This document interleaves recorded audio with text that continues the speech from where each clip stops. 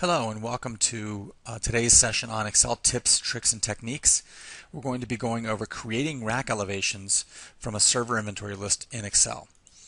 So, we'll go over why is it we're doing this. The purpose for creating rack elevations is so we can get a visual representation of our data, which is in a list format within Excel, but at least show it from a side-by-side rack view and row view. And then as an expected result, we want to see a picture of that. So not only will we just see the list, we actually see a visual representation so we know how much room we have left in a rack, how many you are taking up in that rack. And then there are some assumptions that we're going to go through. And on the assumption side, in order for this to work, you have to be consistent with your data. So the list and the columns of how you're tracking your inventory need to be consistent and need to be thinking about some of the naming conventions on sorting and how things work, as well as if the information is not accurate, then garbage in, garbage out. Okay, so in order to do this, we're going to be using certain functions. Our key function that we'll use is VLOOKUP. So that gives us a list lookup of things in another table, and it will return a value based on the value of what we have in that list. And then concatenate from a formatting perspective, as well as isNA. So we check and validate whether any reference or something that's coming back as a not found, we can make it not show that #ref or unfound number. So we can actually show that that's not going to be representing our visual representation poorly. We'll also look at multiple sheet reference. So we're going to be using VLOOKUP to look at sheets and other tabs, as well as pivot tables. We're going to show a view of this from a pivot table point of view. You can show rack elevations just by using pivot tables, but it does not show you side-by-side racks. Okay, so now let's go ahead and look at our hands-on sample. Okay, so let's go ahead and get into the actual elevations that we're going to create with Excel. So what I like to do in general is if we look at a standard results, I look at what do we want to get out of this, how are we going to create this. So I'll either whiteboard this or come up with what is the mindset of what we're going to produce. So in that process, I know I have rack units going from the height of the rack all the way down to number 1 on the left-hand side. And then I have my racks within a row. So I have my first rack, second rack, third rack, and so on. And the next thing I've done is I've created a RU number. So what is the height of the device that would be in this rack? So we're going to show the device that sits in this particular position in the rack, and that rack is based upon a certain location. So I'm in a building, I am in a floor in a room, and I'm on a particular row. I'm either on the front side of the rack or the back side of the rack. So these are some what I call keys. So the combination of all 4 of these items plus the U that it's sitting in the rack will decide what device lives there, and that's how I have to display. So that helps me understand, well, what is it that I'm going to show there and what formulas do I need to use. So if I go back to my devices, this is all the devices that I have in my inventory. So knowing that I need the key information that's about the building location, it's about the floor and the room, the row, the front or back of the rack. I know that those are columns that I'm going to track. That's information that I'm going to track. I've created a first column here that will concatenate that same information in my columns into one row. So this becomes my key. Everything that I search for on the other rack is going to basically search on this column. And then the result will be whatever the column number I want. And that's part of the VLOOKUP function. Okay, so I want to go to my elevations, and instead of doing the back, every one of these cells is doing a lookup combining that information, which is the building, the room, the row, the rack, the front or the back, as well as the U, finding it in that full list of items and returning the name and the device height. So we can see that it's found a sparsity of devices in this back side. But if I look in the front side, obviously there are many more devices. Okay, but it's basically purely data driven. It's filtering based off of building out that key value.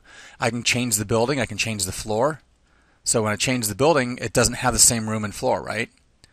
So if I go back to building 2, location 2, building 4, and let's say I'm going to change, instead of row A, we're going to go to row C. Things change quite a bit. And if I zoom out a little bit, you can see that they all go to rack 11, but there's different availability. So this gives me a quick visual, and this is the power of doing this in Excel. I'm not necessarily in my decent product or whatever that end result might be. I can do some future state playing around with devices without actually having to input them into anything. So it just gives me a quick view based on an inventory list that I have of all my devices. Okay, so this is the device list that we created. Now we get into why it's important to have consistent data. So as you're going through here, your device name will be whatever the device name is, your standards. So you have a standard for that. The building can be a data center name. It might be a building number. You might have multiple columns for this, which is fine. If you do that, you just need to make sure you're concatenating multiple fields, and then you do the same thing on your lookups, right? You just have additional lookups here, and then when you drill down to how do I find that device, if you look up the top here, that's a pretty big formula. And I'll drop this down so you can see how large this formula is. When I highlight it, you can see the items that are included in the formula, the cells that are included in the formula. So obviously the things I'm looking for that are concatenated for me, well, I'm using that same concatenate function in the formula itself. So that allows me, and as I'm seeing this right here, I could actually improve upon speed and space if I were to go ahead and just concatenate that here to this cell and then always look at this cell instead of having to do that within the formula up there, which means that my spreadsheet's going to be a smaller size once I save it. It's always constant improvement. So you can always implement that if you actually do this on your own. Okay, so back to the formula itself. What this does is it's basically doing a VLOOKUP.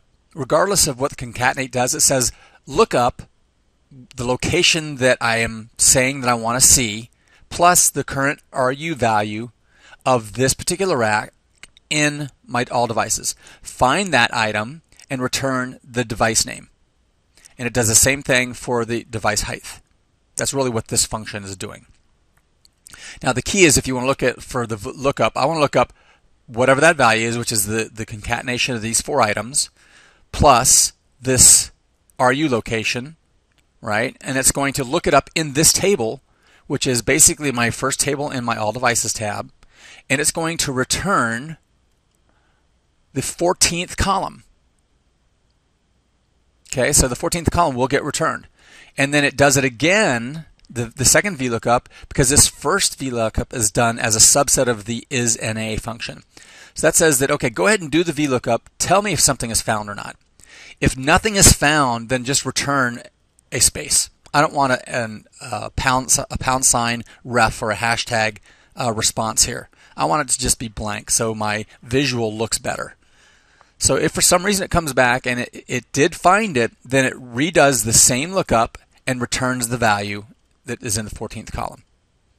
Okay, so let's look at that physically. So it finds that same item here. It's the concatenation of all those values. It found it here.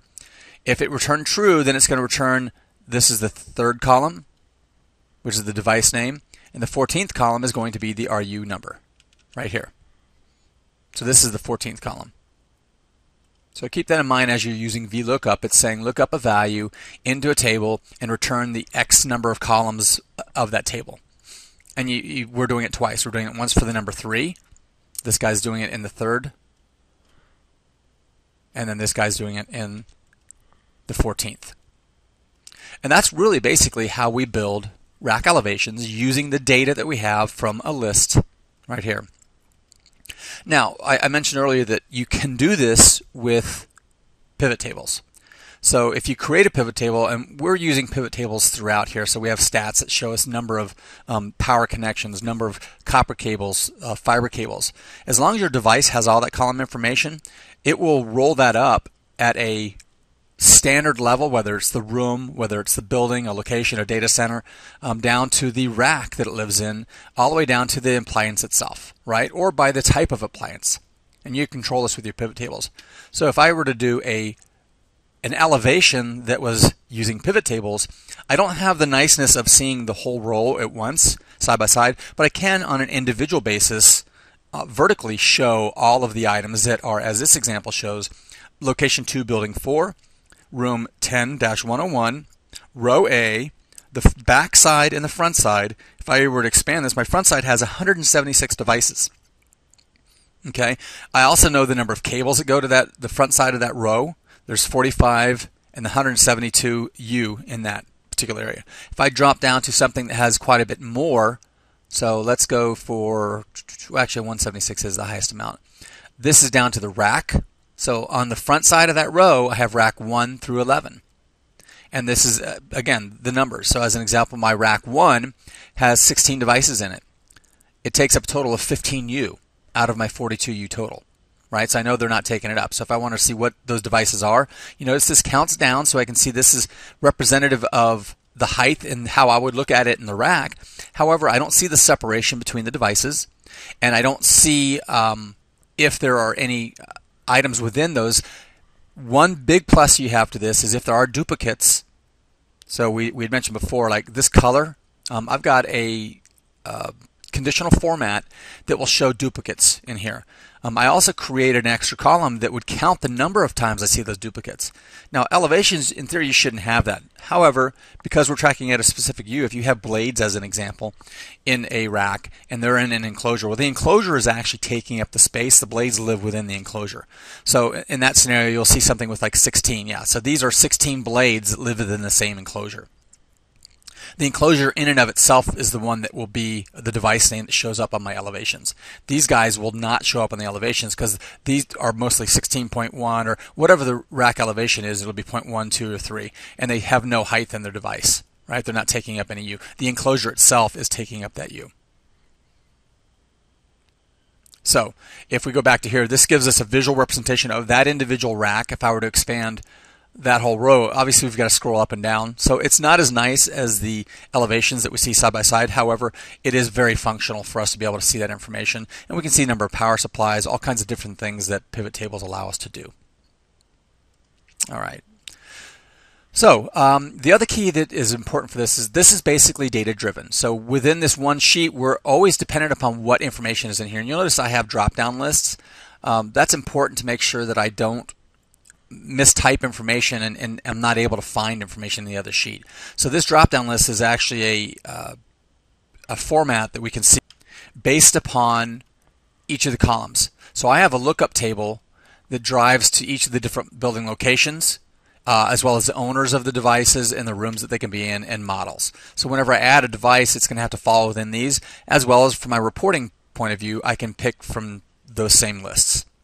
That just gives me consistency, make sure I'm not accidentally overwriting or putting the wrong information and missing something. But since it is data driven, it does calculate. It's as accurate as my information is in my lists. Okay. Well, that brings us to a conclusion for our creating rack elevations using Excel. Please feel free to share, comment, and hopefully like this presentation of Excel tips, tricks, and techniques. Until next time.